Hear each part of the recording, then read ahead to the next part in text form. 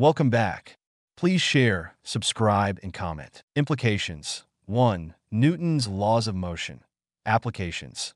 Used in engineering, e.g., designing bridges, buildings, mechanics, e.g., analyzing forces in machines, and space exploration, e.g., calculating trajectories. Implications. Form the basis of classical mechanics, explaining how objects move under the influence of forces. They underpin our understanding of everyday motion and the behavior of celestial bodies. 2. Electromagnetism, Maxwell's equations. Applications. Essential in electrical engineering, e.g., designing circuits, motors, telecommunications, e.g., radio waves, fiber optics, and technology, e.g., MRI machines, generators. Implications.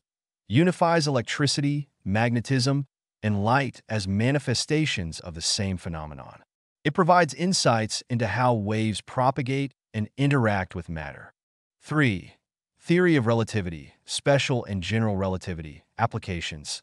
GPS systems, correcting for time dilation. Cosmology, understanding the universe's large-scale structure. And particle physics, e.g., particle accelerators like the Large Hadron Collider.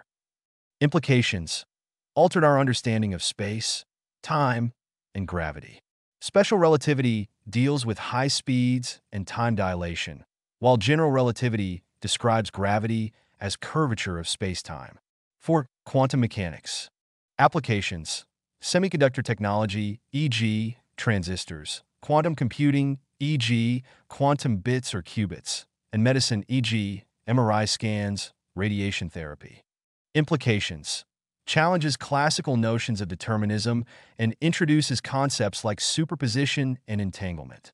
Quantum mechanics governs the behavior of particles at the microscopic level. 5. Thermodynamics.